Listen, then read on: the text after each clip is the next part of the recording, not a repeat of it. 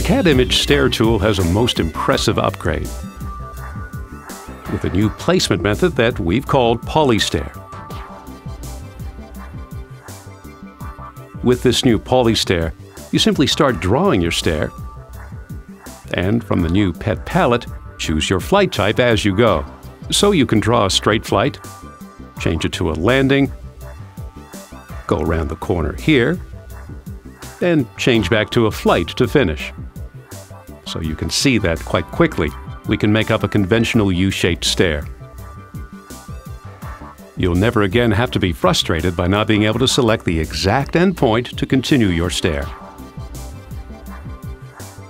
And with this new input method, you'll find yourself making much more adventurous stair design.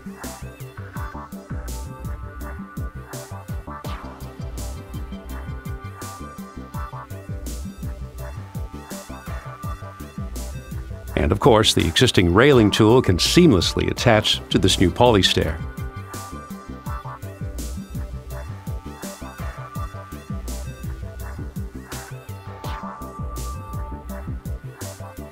As well as this, we now have the ability to have different width shape landings.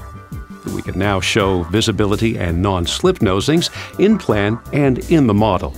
And we have made changes to the riser numbering for better readability.